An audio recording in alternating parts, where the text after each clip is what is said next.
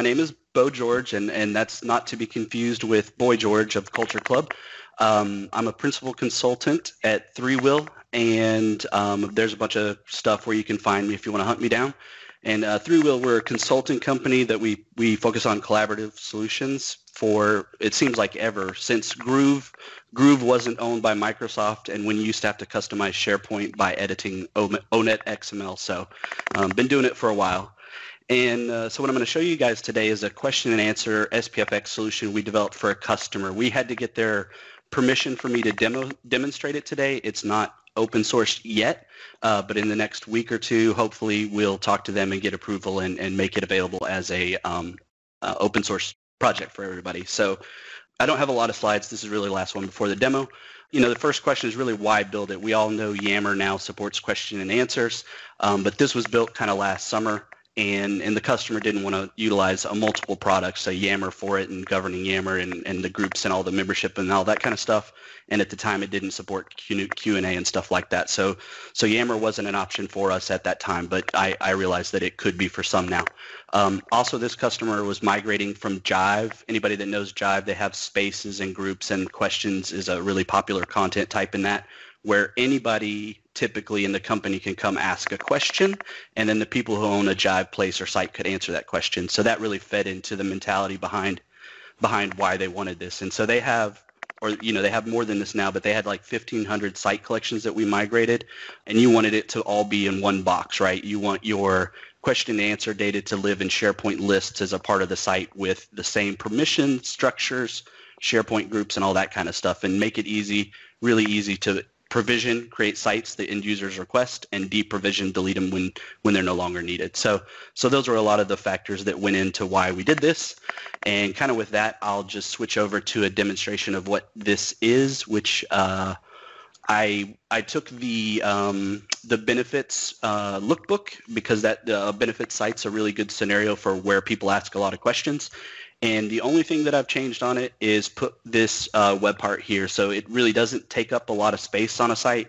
You can come in here as a normal end user and search for questions. So, you just start with a what phrase or a where phrase or anything like that, and your questions will filter. And this thing is already doing security trimming. So if the owner of the benefit site didn't want anybody in the world to ask a question, or their visitors, they could turn off this button. But if they want to allow anybody, including end users, to ask a question, they can turn it on. And I'll show those properties in a minute. But really asking a question for an end user is just simple as clicking on the question and it launches to another page. This is the same web part on an application page. And, my questions always start with, what the heck is Bo demoing?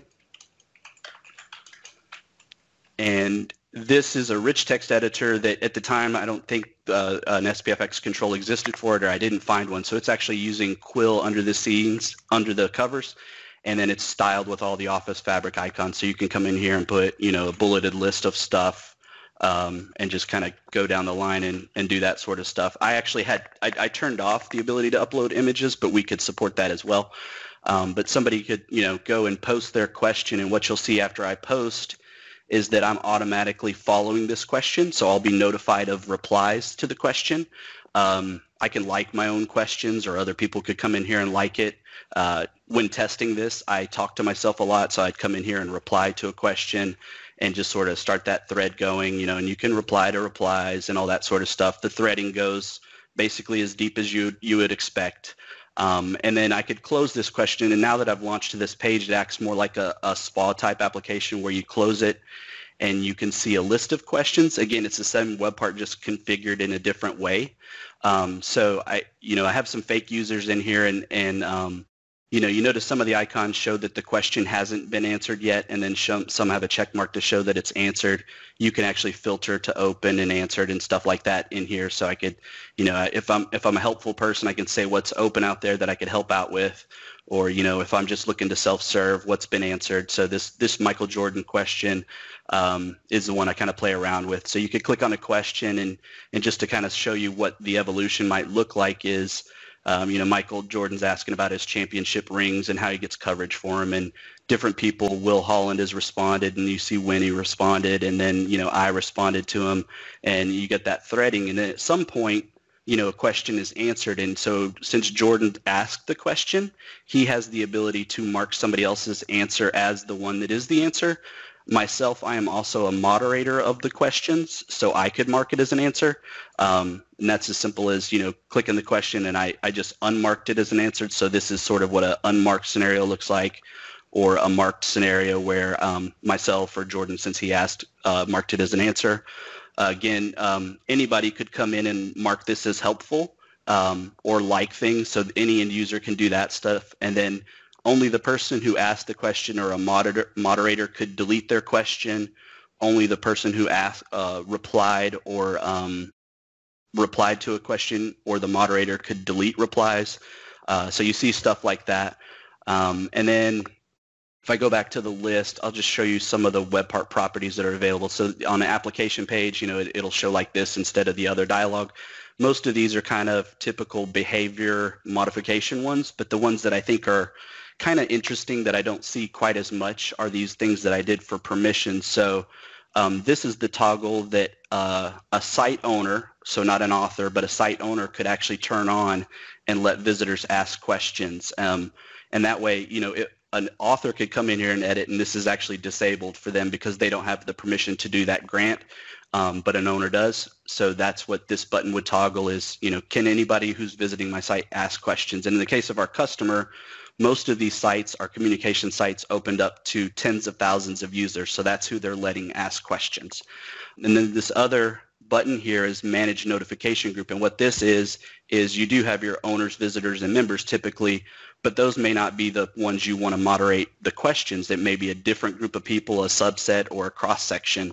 And so this allows us to say who are the people that need to be notified when new questions are asked, or tweak or delete bad replies and all that sort of stuff. So these two areas are the things I'll show you a little bit in code about how we did that. The rest of this is just making the web part do different things, different sorts, and show and hide stuff.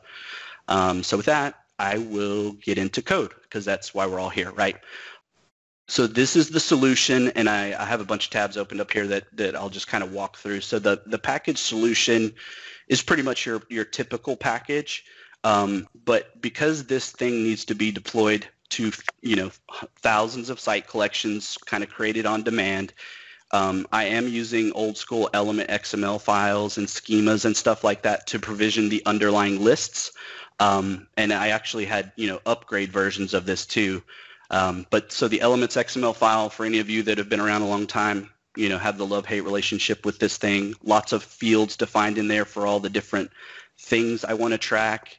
And then I define two content types, so a question and a reply. And you'll see that a reply could actually have a collection of reply IDs and stuff like that, and a question ID. And then, of course, the list instance. So this is the underlying question list that we set hidden so nobody can just necessarily see it in site contents. And then that application page I'm talking about. So that's the elements XML file. I really liked the earlier demo about using hooks. When I wrote this, I was sort of doing Redux for the first time. I come from an Angular background, and so I really love dependency injection in Angular, and I tried to do some of that sort of stuff here. So these are some of my services that do SharePoint, typically operations, and I was using Redux and their middleware to inject them so that my actions and my components kind of had a single instance of a service to use to make data calls and things like that. If there's time, I'll show the actions as well, but it's probably not as special or unique to show. But this was sort of me coming from an Angular world into a React world and trying to still live the same life. So permission service, you'll notice that I actually didn't inject that here because the only thing that uses it is the web part. So none of my children components use the permission service. But it really only has two methods that are important. And this can visitors ask questions. So you notice that toggle, that web part might be on 10 different pages sometimes. And this is used by the web part to figure out what the toggle state should be. Should it show as letting visitors ask questions or not, right? So it's a web part property, but it's dynamically updated by actual site settings. So it just figures out, get the visitors group, get the role bindings, find the visitors role, and then tell me, hey, does that visitors group have the ability to add list items? If they do, then that toggle is going to say true. If not, it's going to say false. So it's dynamically updated anytime you open that panel. And then this is the toggle, so only, like I said, site owners are the only ones that actually have the ability to do this. But if it's already set to true, then I want to reset the role inheritance on that list because I want to turn it off. So I say, hey, I want this questions list to have the same permission as the rest of the site, and that's what this reset does. Or if you're toggling the other way to say, hey, I want to let end users ask questions, then I need to figure out the contributor role. Let me find the associated visitors group to this site, and then I'm going to take those two things and I'm going to break the inheritance from the site itself, and I'm going to grant the group, the visitor group, the ability to contribute to that list. So that's how that toggle works. How all of that stuff where I said moderators could add and delete, and the person who asked the question could do this, and the person who replied could do that. All of that stuff is sort of managed through what I figure out in the user service. So, I just get the current user, and then I sort of prime my object with a whole bunch of falses that say, hey, they can't do anything, they can't add, delete, edit, whatever. And then in this update permission information, this is the guy that really tells me everything else I need to know for that particular user. And so I figure out, based on the effective permissions they have on that list, can they view items, can they add items, edit, delete, and so on. And stuff like, can they add items, that will influence whether or not they see that button on the screen, because if they can't add items, maybe only members and owners can, maybe visitors can't.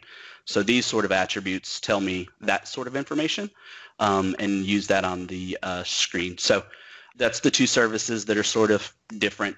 Since I have a couple more minutes left, I'll just go through a few other things. So like I said, I use React, so you see the patterns, and I have shoutouts, one more slide about shoutouts using connected dispatch and connected state. Love to switch this to hooks at some point, because all this boilerplate mapping state and props and all that kind of stuff became a little bit annoying. But in here, this is kind of my default container. The one thing I wanted to show in here is that with Quill, I was able to make it look as close as I could to SharePoint by overriding a lot of its styles with all the Office Fabric icons, so you get those things that look native and not like the typical Bootstrap icons and all that kind of stuff that many of the other controls that are not SPFx controls have. So that's how I did some of that stuff. And then just a word, on the structure of this. So kind of over here on the left are all of my different components. So default container, his job is sort of like a little bit like a router in my Angular mind to figure out if I should show a list of questions or a specific question or even an error. And then if you show a question, it's going to show, its replies and replies to replies and so on like that. So questions, reply list, and reply kind of build a structure, and a reply will in turn to a reply list and a reply. So there's a big component structure interaction there. And then, of course, question list and question. So, all of those things work together. And that's where Redux and all of its stuff really was helpful, because, they all have their carved off properties and state and actions from the state that's kind of all defined here, which this is a humongous file, but it's the business logic wrapper and the sort of workhorse around stuff like getting questions and doing things like setting up our order by, our filtering, if I'm moving from page to page of questions and all that kind of stuff. So this was really helpful to me, but I'm seeing the writing on the wall with hooks, and certainly would start moving more to that direction and, doing things that way. So that's the code in a nutshell. Happy to answer any questions on it, if there are any. So really cool stuff, Boom. And when I'm watching this code and everything, it's just strike me as well. I'm just going to be open and transparent, which I typically, and it's cool to see how awesome stuff people build with BMP.js and the tooling and controls, which we built together with community, which really shows the power. So the basics and the BMP.js as an example is a fundamental piece in this one as well.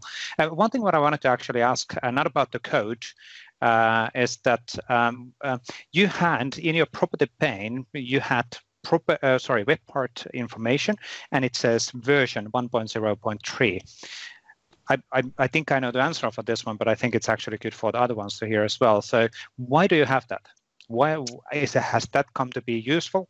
And yeah, I think it's, for me, this web part is deployed in the tenant-based app catalog and then made available on thousands of site collections. And every now and then, when you're doing upgrades, you want to know kind of unequivocally, am I running the latest version of the code or the code that I would expect to be running? So that's really helpful without having to run those git PNP app commands and all that kind of stuff, where you might have a mismatch between what's in the app catalog and what's actually deployed to your site. So absolutely makes sense. It's a nice small, let's say, make it easy for end user to actually have a look on that, or your support can potentially say, okay, so can you double check that it's running the right version, and they can easily see that from the site level without any complexity. So pretty cool. So that's really cool. But I think that's it for now. So thank you for community's shout outs. So you mentioned community. None of this would be possible without all those people. PnP provisioning schema for all that stuff.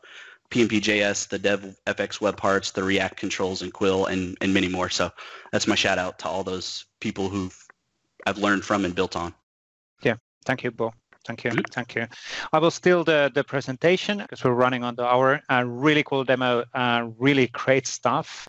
And hopefully it will be open source.